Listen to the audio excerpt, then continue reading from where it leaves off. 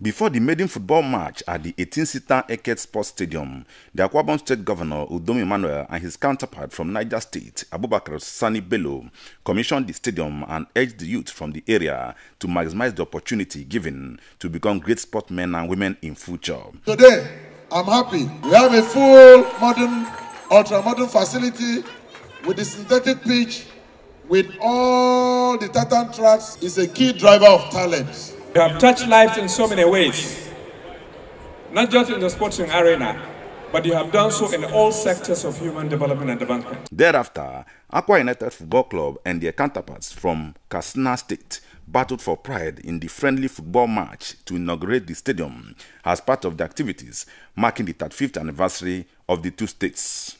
The entertaining encounter saw AKWA United captain IBOM Friday score the first goal in the stadium in the beginning of the second half. Katsina United responded almost immediately to bring the scoreline to 1-1 draw.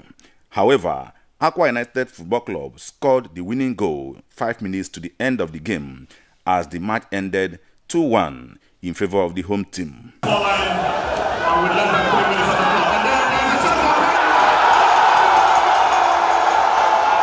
It's in the ad box of AKWA United.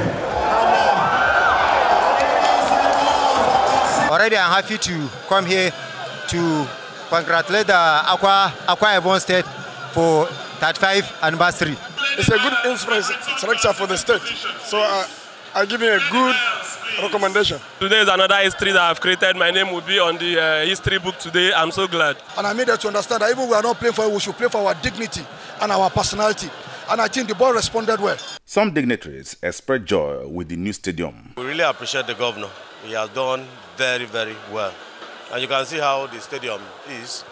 It's a world class. Never had it this good. This stadium is going to open up Eket local government. We're going to have other states coming here to play matches. I didn't believe I'm coming to see something like this today.